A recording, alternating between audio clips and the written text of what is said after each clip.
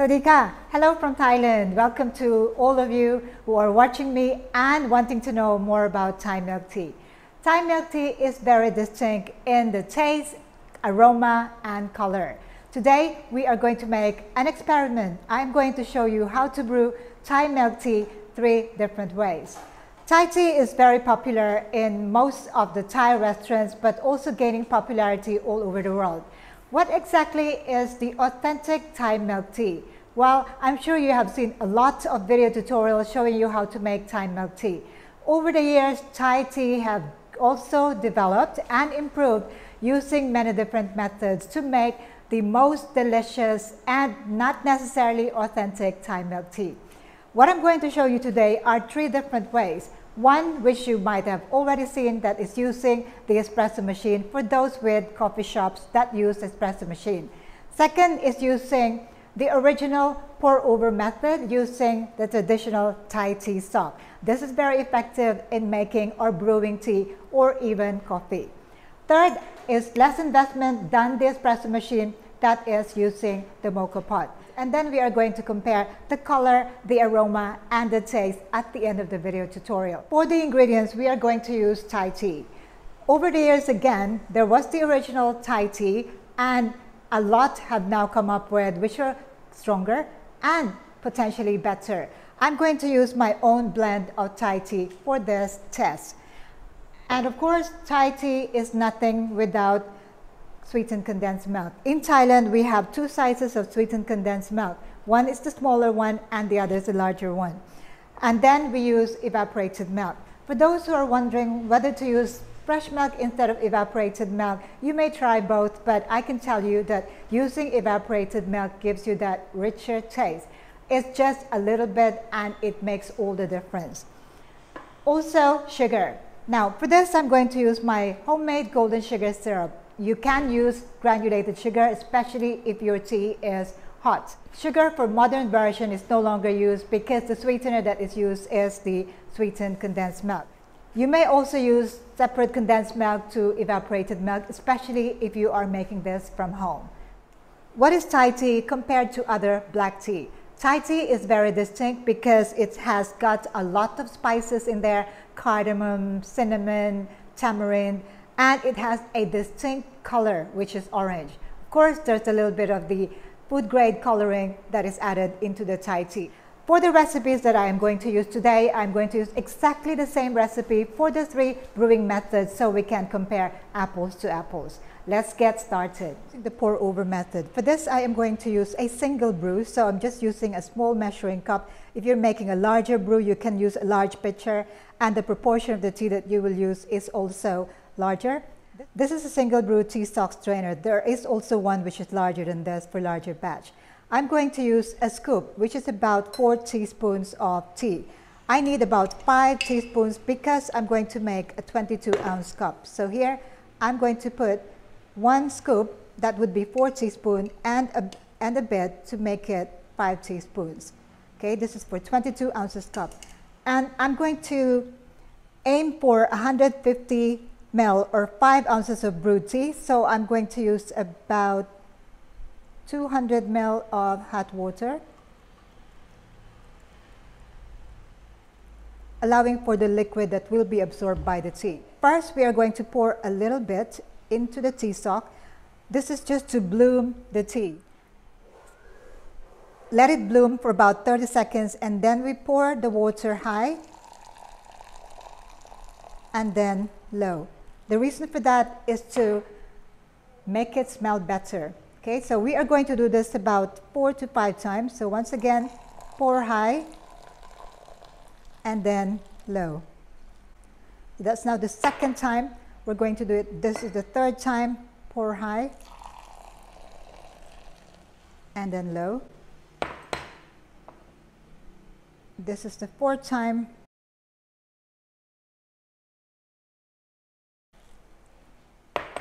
And finally, the last time.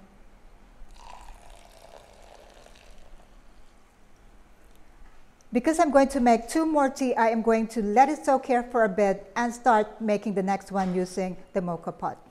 I'm going to turn on the heat so that we can start our process. So for this, Mocha pot. There are 3 parts to a mocha pot. For those that have not seen how to use mocha pot, then please check out my other video tutorial. You have the boiler here, you have the basket to put the tea or the coffee, and this is the pot where the brewed tea or coffee will come out of. Now, this is a no brand mocha pot. Is it okay to use a no brand mocha pot? It is. I'm going to put 200 ml of water here, or roughly about 6.5 ounces, and put it into my boiler. This time, I am suggesting that you use plain room temperature water, not the hot water. You'd like it to be a little bit longer. You'd like the tea to steep longer. And for this, I am also going to use the same amount of tea. So that's 1 and a bit, just like what we did for the pour over. So the taste will be similar, or we can compare the exact taste. So just level it and then lock the pot on. When using the mocha pot, do not use the handle to turn. This one is very delicate. You could destroy your mocha pot. So turn using the pot itself. You only use the handle to hold it. Okay, now I'm going to put this on my hot plate here, and we're going to wait for it to boil. That's roughly about 3 to 4 minutes. Whilst we are waiting for our mocha pot to boil, I am going to take off the tea sock, because in reality or in actual serving, you don't really soak it that long. So I'm just going to emulate that. And yes, I am going to squeeze all the juice out of my tea. Some might cringe at this, saying that you're going to make the tea bitter. Not with Thai tea. You really want it to be strong. What I'm aiming for here is to get about 150 ml, and that's exactly what I got. 150 ml of my Thai tea, or 5 ounces. So I'm going to discard this.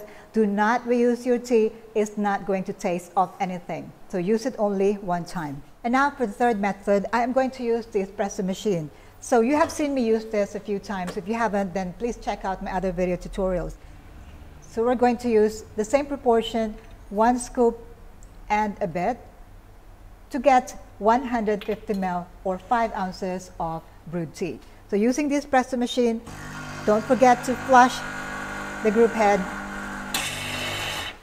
and then we are going to pull 5 ounces or 150 ml of our Thai tea.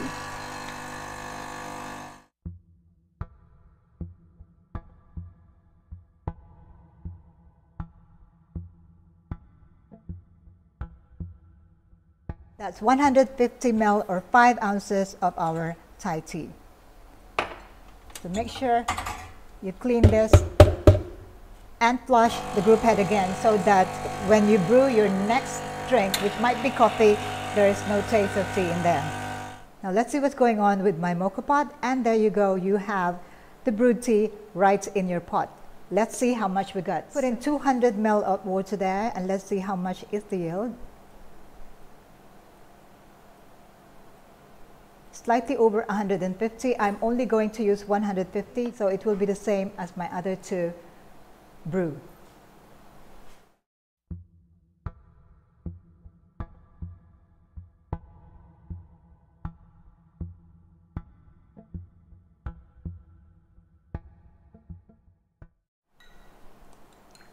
With Thai tea, it's very important that you get the color right. If the color is pale, it means you haven't got it right, or maybe your tea is not strong enough, or your milk might be too much. So the balance has to be there, the tea and the milk.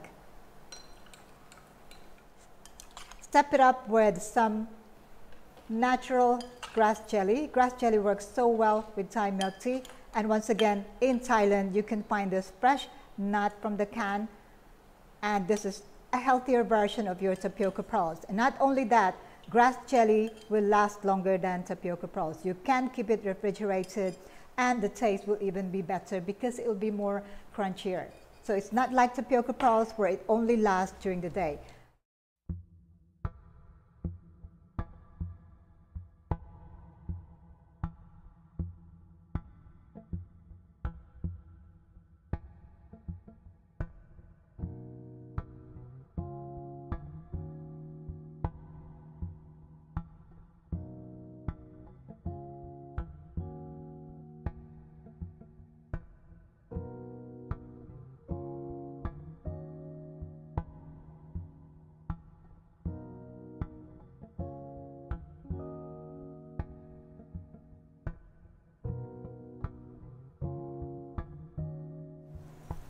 So in terms of color, I would rank the espresso as the darkest, the mocha pot as the next darkest, and the lightest is using the pour over method.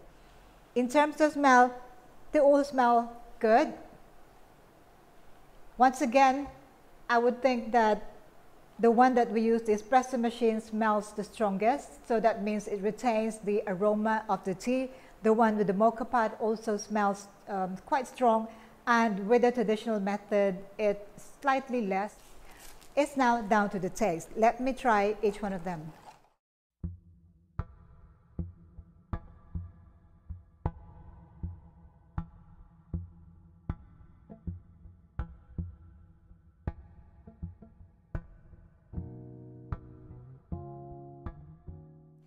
I would say that the taste of the one that we use, the espresso, is probably the best of the three, but not everyone might have an espresso machine.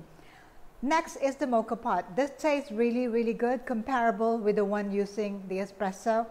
The one that is weakest, although it tastes just like a regular Thai milk tea, is using the pour over method. Another method is, of course, boiling your water and sipping your Thai tea for about 10 minutes. To summarize, when we use the espresso, it gives you the best color, the best taste, and the best aroma. Next is the mocha pot. It gives you a strong color. Also, the taste is comparable with that of the espresso machine, and also the taste is quite strong. And probably the least of them all is using the pour over.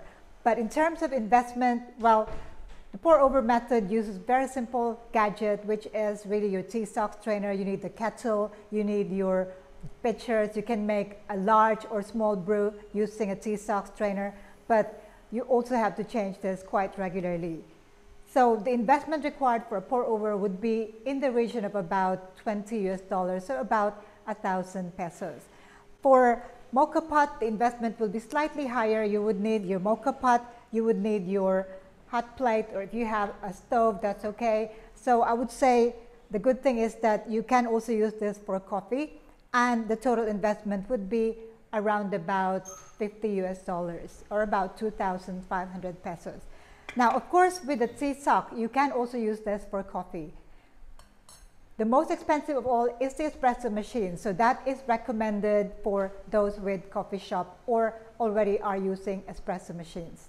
So whatever method you decide to use in the end, make sure you retain the flavor, the taste, and the aroma. For those that are already serving Thai milk tea in their shops, you might wish to look at the modern methods of making or brewing your delicious Thai milk tea.